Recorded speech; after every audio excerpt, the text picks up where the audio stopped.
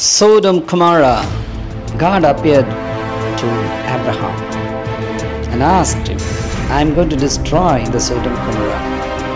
He requested God, if there is 50 righteous people, will you be 20, 10 or 5 people? Will you destroy? He said, I will. But what happened? God said, if there is one righteous man, just like you, I won't destroy.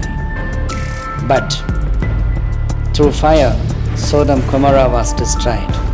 In Sodom and Gomorrah, men and men, women and women, they destroyed one another through immorality. So God started to destroy the Sodom and Gomorrah through fire.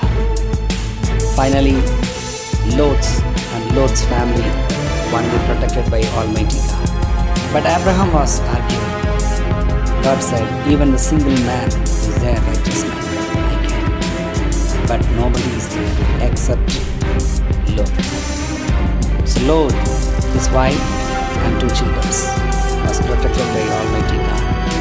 Finally, the Lot's wife turned back and saw what was happening there in this nativity. God said, do not turn back and go. God said, turn back and go. But she turned back and became a stone. This is the story of Sodom and Gomorrah.